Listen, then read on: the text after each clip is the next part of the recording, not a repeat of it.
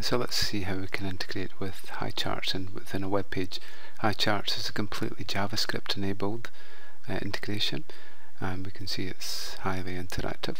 In this case we've used a spline to be able to plot a graph, which gives a nice smooth line, and I've also integrated some equations. This gives us a linear equation, this is a quadratic one, and we can change any of the values, and it should show different values here. We can use a link, so you can see here, if you look at the bottom of the screen down here, and then we're passing some values. In this case we're passing some x values and then y values, plotting that graph. There's another equation, here's the sine x, cos x, and in this case we've set up that the values of quadratic equations are 1, 2 and minus 1, purely through the link. This one is 2, 0 and then minus 1. And then this one we've actually set up a linear equation with m equal to 3 and c equal to 4. We can also plot here values.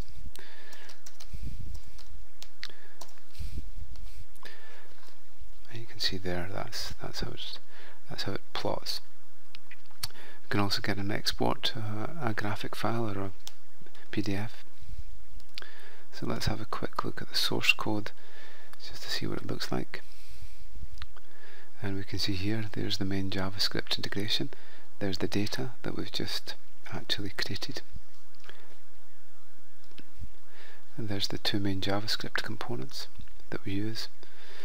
And the rest is just standard HTML. So the great thing that we do with Highcharts is that we select the chart that we want. So I'm actually using something like this one here, which is a spline, and we usually just go to JS-Fiddle to be able to check our code. Let's just copy in the code, and that seems to be working fine. So with inside here we can modify anything that we want and run it, and then we can see here that we can actually have a little look to see what our graph actually looks like and to check for any errors. Okay, so often we would just create a little test harness for it and then be able to check the code. Right, so let's have a look at the code.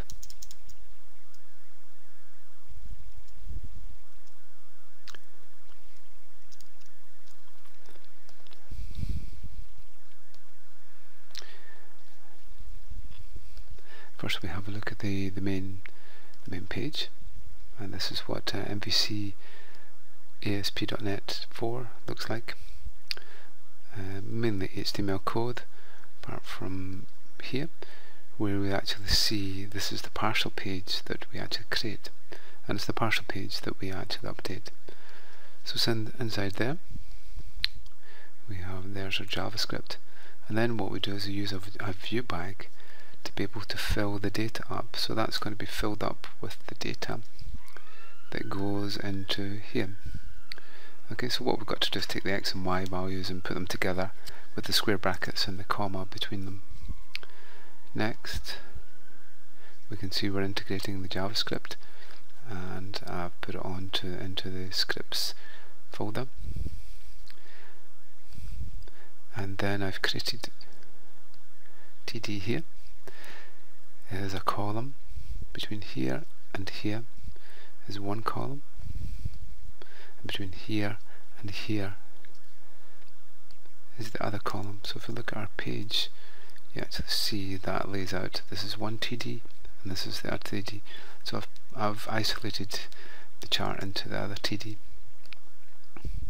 Okay, so this is where we draw the graph to, and we've just made it 400 by 400 pixels.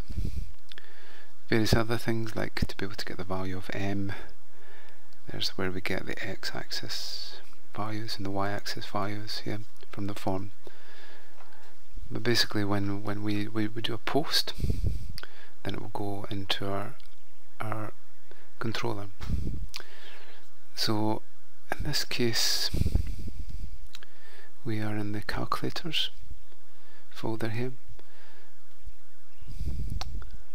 and here are our files here and here. So we then go to our controller. So our controller is here, and in this case we're in the calculators folder. So we're here. So the two main actions that we've got is a get, which is when the page is refreshed, and then a post. When a button is clicked on the page, it will create a post into the page. Okay, so let's look at just a very simple example. In this case, the default when we load the page, just a very simple load. We can see here it draws this simple graph here, 1, 2, 3, 4, and all I've done is I've created an x and a y array, and then I've created a little method which will combine the two of these strings together, parse them, and then to be able to create the format that's required for the spline. So there's the method there, very simple. So we'll just run that, and then we should find that it'll parse the x and the y string. It'll then put them together into that square bracket format that we actually seen.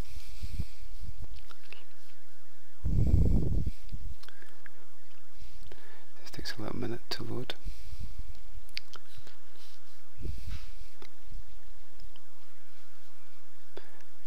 Okay, so this is what we're looking at here.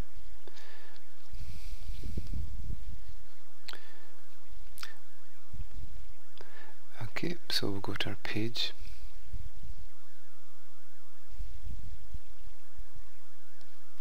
Go down here, and then this will do an HTTP get into the page, so then it calls up there. So we can see there's our X values, there's our Y, and unfortunately I can't press the F10 because it will stop my screen record. So what I'll do is I'll just run it to here. And we can see that x-axis values has 3 values along with y-axis, and all this will do here is to actually fold these two values together till we get that. So we should find that when we go back here,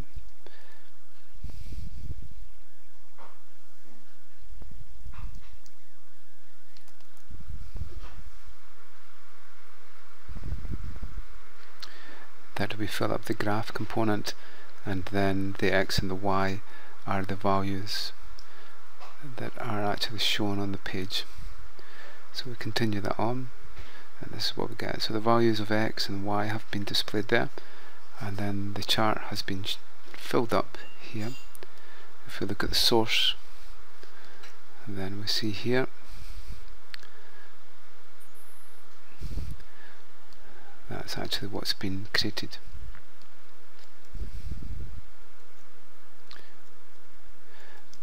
Okay, so what we'll do is we'll fire a button actually on the page. So let's say we click on this one here.